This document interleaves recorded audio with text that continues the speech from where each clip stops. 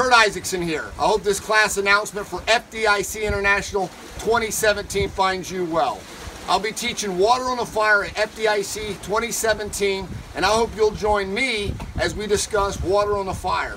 The importance of delivering the proper amount of water through the proper hose and nozzle package. Understanding that this is the nozzle of yesterday, and this is the nozzle of today and tomorrow. Understanding it's critical to understand the 1, 2, 3 of water delivery. Understanding it's the desired amount for the given fire in your department, the desired reach or location of the stream with a proper desired nozzle reaction. Those three.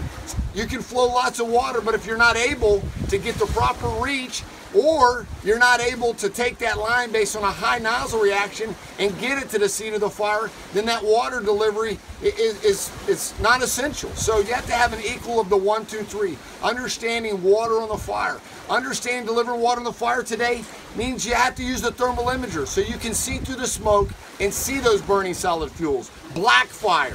The thick hydrocarbonous smoking today is different than ever before.